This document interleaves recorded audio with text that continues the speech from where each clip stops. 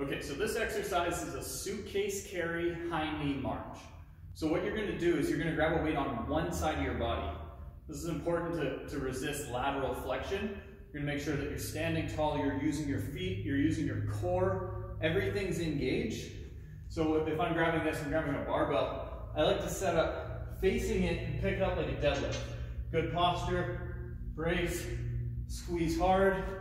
Standing up tall, making sure that as you're doing this, you're not flexing laterally through here. If it's a heavy enough weight, you might actually be on a bit of an angle away from it. But you want to stand up tall, brace, get your balance, drag your knee up as high as you can. Try and get it above your hips, squeezing your bottom glute, and then alternating legs. Notice as I lift the leg closest to the weight, I have to shift my weight over more, but I keep my core nice and long and strong as I do that.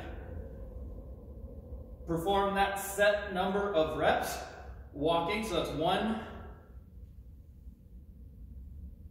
that's 2, right? Every step is 1 rep. Perform that amount of reps on each side of your body.